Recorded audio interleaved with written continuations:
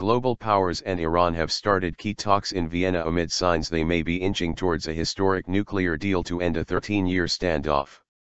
Iranian Foreign Minister Mohammad Zarif on Friday warned there was still no guarantee of success, though he said the world had never been closer to reaching an accord with his country. As Zarif met U.S. Secretary of State John Kerry for fresh talks on Friday, the top U.S. diplomat praised the genuine effort being made by all sides and insisted progress had been made despite tough issues. In a rare move, Zarif offered the promise of greater cooperation to tackle other global problems, such as the rise of the Islamic State of Iraq and the Levant, ISIL, should the deal be sealed.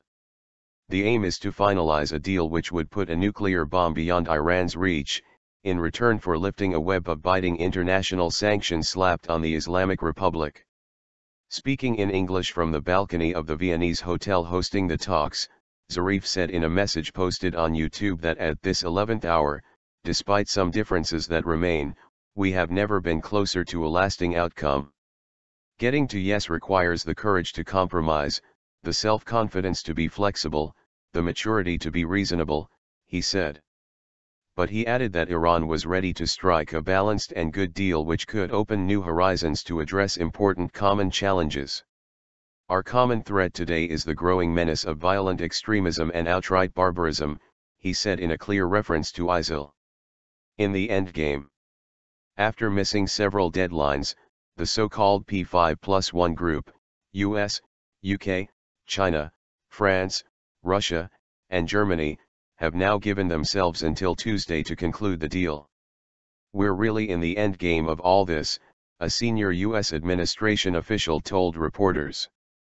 With teams of experts working around the clock to resolve some of the thorniest issues, such as the extent and timing of sanctions relief, and how to win access to suspect Iranian nuclear sites, many of the ministers are due back in Vienna on Sunday. It will be up to the UN watchdog, the International Atomic Energy Agency, IAEA, to verify Iran is sticking to its side of the bargain through enhanced inspections of its nuclear facilities.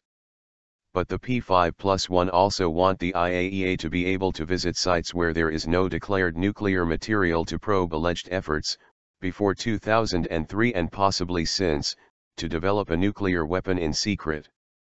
On Thursday the IAEA chief Yukiya Amano visited Tehran to meet Rouhani, hoping to jumpstart a stalled probe into the so-called possible military dimensions of Iran's activities. But after he returned, an IAEA statement suggested there had been no breakthrough.